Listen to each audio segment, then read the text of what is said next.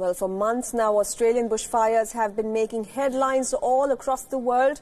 But even with the bushfires under control, it looks like freak weather has not left Australia yet. From dust storms to hailstorms, the country is dealing with all kinds of weather patterns at the moment.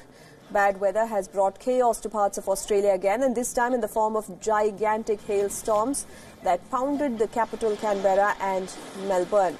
Hailstones as big as golf balls have damaged public buildings, businesses, homes and cars in Canberra.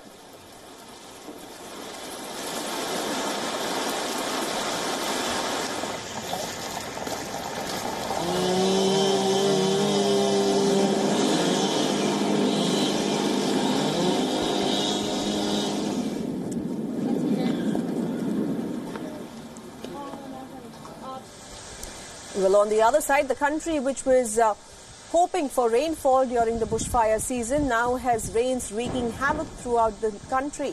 Well, recent heavy rains have caused flash floods in the Victoria, New South Wales and Queensland states.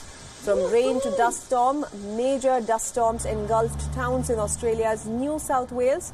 Wind speeds of almost 107 kilometers per hour were recorded as the dust storm descended over the state. The video on your screens looks like a scene from some post-apocalyptic horror movie. Skies turned from deep red to pitch dark just moments after the towering dust storm approached a town in New South Wales. And it did not end at just dust storms. Hailstorms also caused severe damage to property in Australia's capital. The large hailstones smashed car screens and windows in various cities.